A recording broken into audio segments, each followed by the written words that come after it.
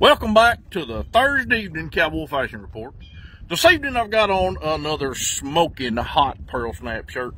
No pearl snaps. This has a Sandia pepper base with just a touch of magnolia accents. Well, any of you who've been following me know that I punched cows most of my life and got to work on some of them old big outfits from Montana to Arizona, New Mexico, Texas, a few other places. And I want to say right off the bat, I was the farthest thing from ever being a good bronc rider. Never could ride a pitching horse very good.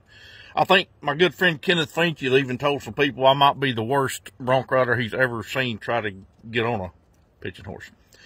But anyway, and when I was little, I was so bad that I wouldn't even ride my stick horse through mud puddles because I was scared I'd fall off.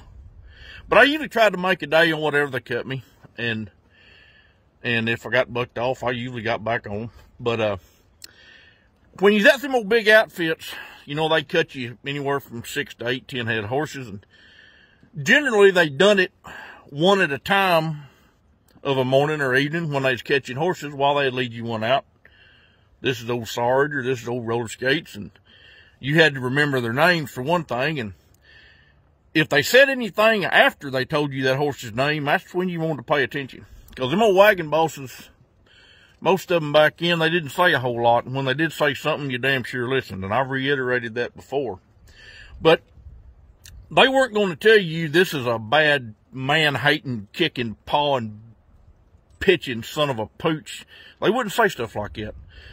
They might lead him out there and say, might want to watch him. So I want to go over some of these other little cliches that they might subtly throw in there after they tell you your Remuda mount's name. This one's just a little ouchy. You might want to sweat this one a little bit before you try to shoot him. This is old Shotgun. Sometimes he lopes a little high. Cowboy, you might want to double check your parachute before you get on this one. He's a little snorty. He'll do to watch. Yeah, I believe he's 10 past, but he seems to get along better than a ring snaffle. Cowboy, this one might pull a knife on you. Now, if you can help it, you probably don't want to get in a wreck on this one. Cowboy, have you checked your saddle for leaks lately? So if any young fellers get a chance to work on some of them throwback outfits, and hopefully there's still some fellers around running some of them places that talk like it, well, it sure pays to pay attention after they tell you the horse's name at the ropes. Y'all keep snapping. I'll see you next week.